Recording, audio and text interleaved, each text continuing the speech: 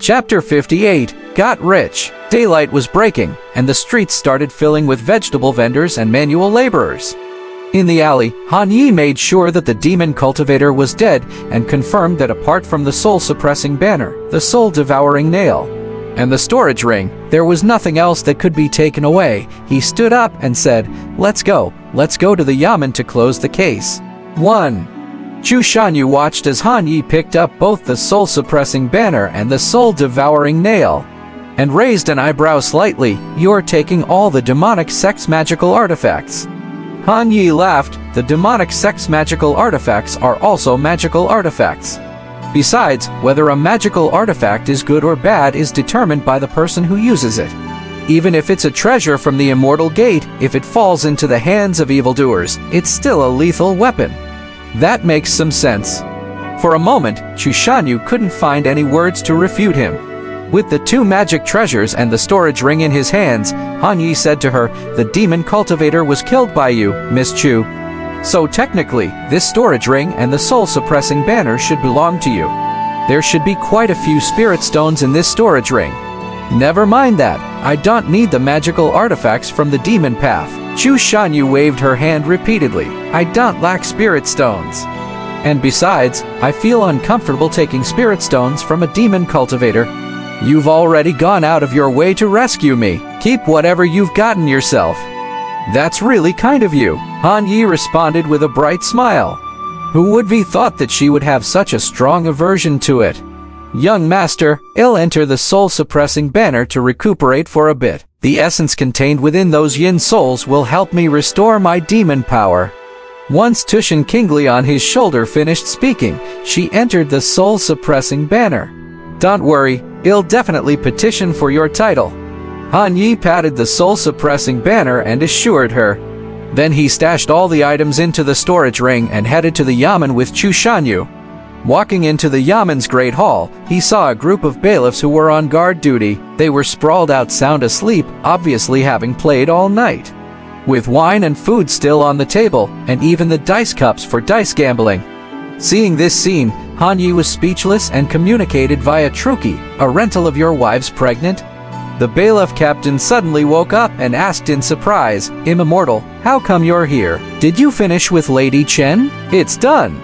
Han Yi replied indifferently, adding, "Where is your head bailiff?" "He went out last night and didn't come back." The bailiff answered truthfully. Han Yi glanced at these slackers, shook his head, and unwilling to waste any more words with them, left a statement and turned to leave. "Go and check on your head bailiff Lia's house. I suspect he is dead. Also, tell your superior that the mission is done." Before leaving, he randomly took a bounty notice from the stack at the door. At the entrance of the task hall, Han Yi and Chu Shanyu spent half a day returning to the Qingyun Immortal Mountain and began discussing how to report the incident. "How do you plan to report the incident with the demon cultivator?" asked Han Yi first.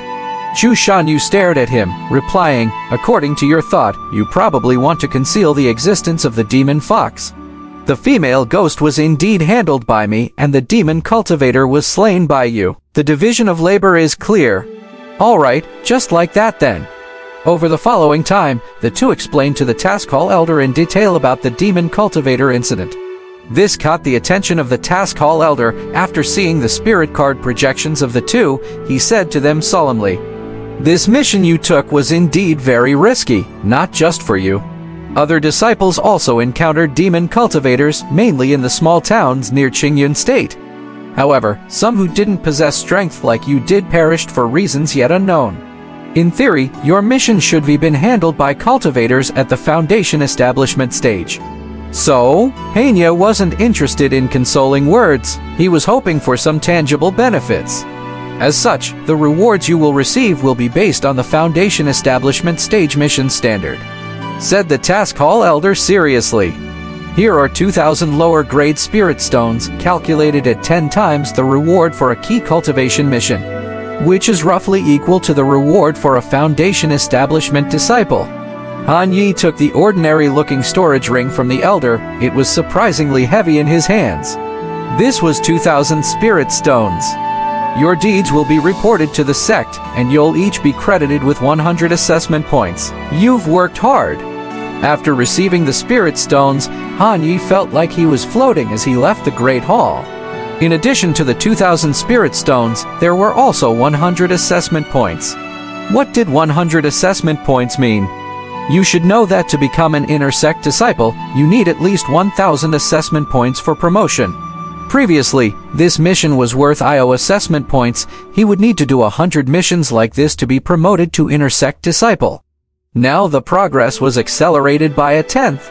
Direct disciples needed 10,000 assessment points, true disciples needed 100,000 points. Of course, assessment points were just one of many evaluation criteria. A truly powerful cultivator should be impeccable in all aspects. Are you really that short of money? Chu Shanyu watched Han Yi, who was in a daze while looking at the storage ring. She couldn't help but ask. Han Yi snapped out of it and nodded vigorously. I won't lie to you. I come from a farming background and grew up alone from a young age, so I didn't have money or control over any spirit stones. If not for the Liu family's quota, I might never have had the chance to set foot in the sect. You made it here all by your own efforts? Upon hearing Han Ye's experiences, Chu Jianyu's eyes flashed with admiration. Indeed. In that case, take these spirit stones. I don't need them much. Chu Shanyu, her face veiled by a cloth, said softly. Until we meet again next time. That doesn't seem right. Friends are friends, and accounts should be settled nonetheless. Here's what I suggest. I am currently in dearth of spirit stones. I would borrow them from you for now. Once I advance to another realm and have enough money, I will return back these to you immediately. Deal? All right. Upon hearing these words, Chu Jianyu's brows raised, bringing forth a faint smile, before she happily departed. Han Yi watched Chu Jianyu's departing figure in deep thought. Throughout their encounter, he gained numerous attributes from Chu Shanyu. Notably the sunflower water spirit root, which also gave him hope that his own spirit root could potentially change. And now, he wants to use these hard-earned spirit stones to purchase an artifact of his own. Mount Duo Bao. Stepping into the Great Hall again, Han Yi felt much more confident. After all, he now has money. It's not like before when he was dragging his feet to buy a single key nurturing pill. He headed straight to the artifact section to choose an artifact suited for him. Although the soul-suppressing banner and soul-devouring nail are artifacts, he didn't dare use them within sect, in fear of being mistaken for an infiltrator of the demon path. Moreover, he wasn't able to lift the demon cultivator's prohibition on these items yet. After browsing for a while, Han Yi realized that his 2,000 spirit stones weren't that significant after all. He could only afford artifacts of destiny, spirit, and magic categories, and could only look at the magic ones. As for the spirit and destiny objects, he didn't even dare to think about it. The spirit stones required for them were astronomical figures from his current standpoint. Spears, halberds, swords, axes, the popular types, the unpopular types, were all available. Han Yi couldn't help but contemplate which artifact was the most suitable for him. As a body cultivator, the tool best suited for him is something forceful and violent, like a blade, rather than a flying sword. Even though the sword is undoubtedly the king of weaponry, it is also the most difficult to cultivate. Even though he possesses the attribute of sword art mastery and has some understanding of it. When it comes to the more simple and violent blade, his knowledge is far from enough. Forget it, I'll buy a blade first. At present, a blade suits me better. After I pick up the attribute of sword art mastery, I can buy a flying sword then. After deciding, Han Yi looked at the long blade in front of him. Profound Thunder Blade, a medium-grade magic artifact. This was a thunder attribute artifact with a blade adorned with densely packed purple electricity patterns, resembling fish scales. The blade handle and sheath were made from thunderwood, capable of absorbing spiritual ki, summoning divine thunder, and restraining evil spirits. Han Yi then looked at the price, 1,500 spirit stones. Definitely not cheap, but it was worth the price. Bought it. In a rare moment of decisiveness, Han Yi directly took the artifact out from the glass cabinet and placed it on the counter. He was not in a hurry to pay, but instead headed to the area selling spirit seeds again. With the remaining 500 spirit stones, he could buy more seeds for spiritual medicine. He had the attribute planting expert, which could cause plants to ripen earlier. To make the most of the time difference, he could buy more seeds. Han Ye's gaze was as sharp as a torch, choosing the seeds of the highest quality, which included types such as dragon sleepgrass that nurtures spirit and soothes the soul, blazing sun fruit for bone and muscle enhancement, and evergreen ivy leaves which are used in healing pills. Lastly, he bought 2 more bottles of key nurturing pills, which cost a total of 400 spirit stones. He only had 100 spirit stones left. As he handed over the spirit stones, the elderly man behind the counter at Mount Duo Bao counted the spirit stones. And seeing that he had bought so many things, artifacts and seeds, couldn't help but give him another look. You must be a newly promoted outer sect disciple. To be able to produce so many spirit stones is quite remarkable.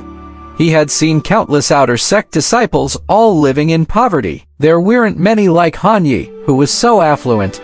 Either they had connections in the sect or they had stumbled upon a treasure. Worried that he would ponder too much, Han Yi explained immediately, "I took on a rather difficult task and earned them together with others. I still need to share some of it with them." The old man just yawned, waved his hand, and motioned for him to take the goods and leave quickly.